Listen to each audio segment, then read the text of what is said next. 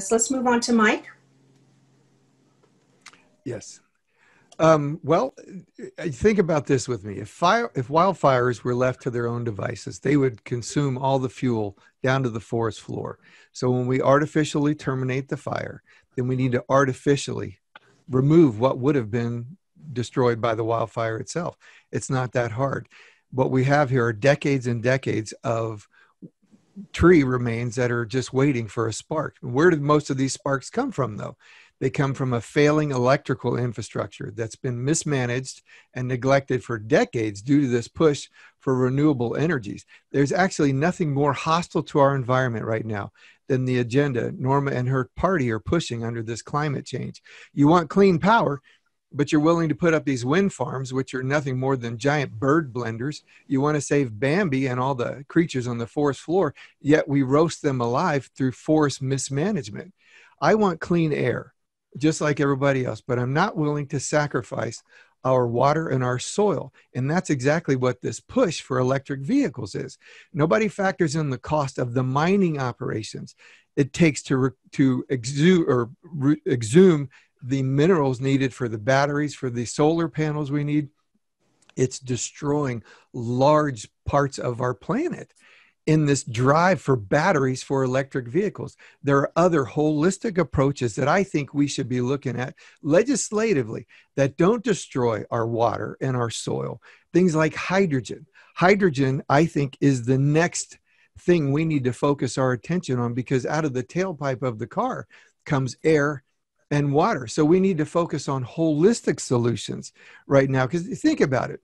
If you have an electric car and you use it all day, how are you going to charge it? Well, you're going to charge it at night. But at night, your solar panels don't work. So where are you getting the electricity? You're getting it from a gas-powered or natural gas-powered generator at the local utility company. That should tell you everything.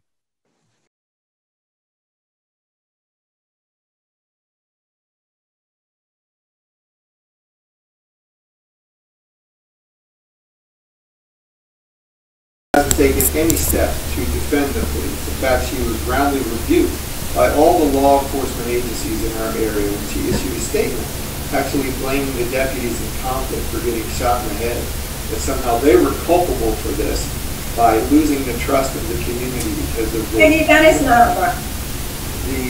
treatment of the brown and the black people in our area, and that somehow they'd all been infiltrated by white supremacists. No, she has not defended them. In fact, she's demoralized them.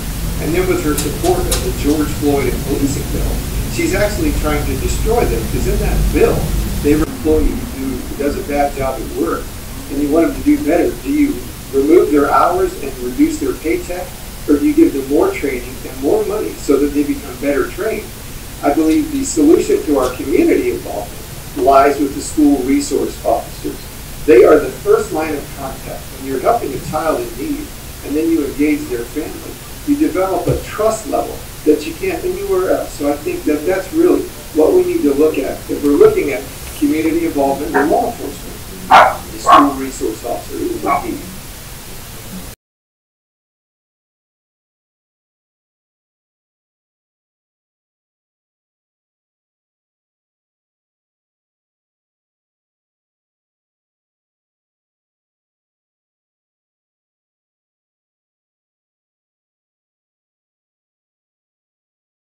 I want to thank all of you guys for participating in the Greater Ontario Business Council 2020 Legislative Forum. This forum has been recorded and will be available on the GOBC website.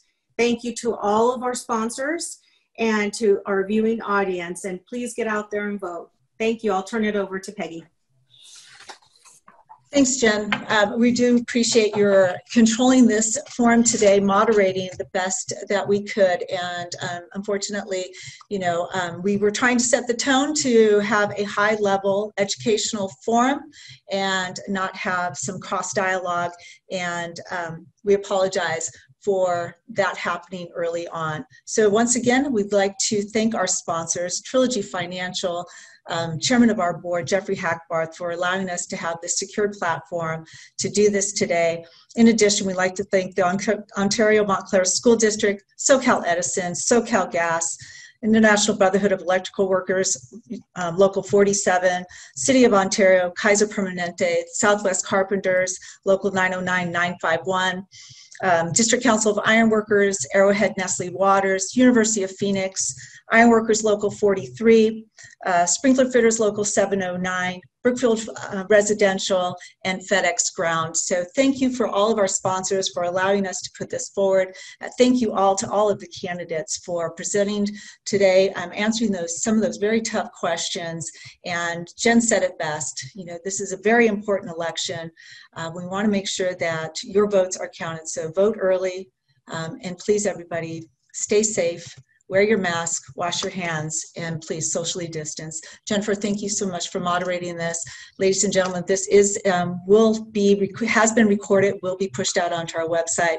For all of the viewing participants, our next session starts promptly at 11 o'clock and gives you a little bit of time. Make sure you're registered for that independent section. We'll be going over the ballot measures and propositions that are impacting not only locally, but through the state of California. Thank you to all of the candidates. Thank you, Congresswoman.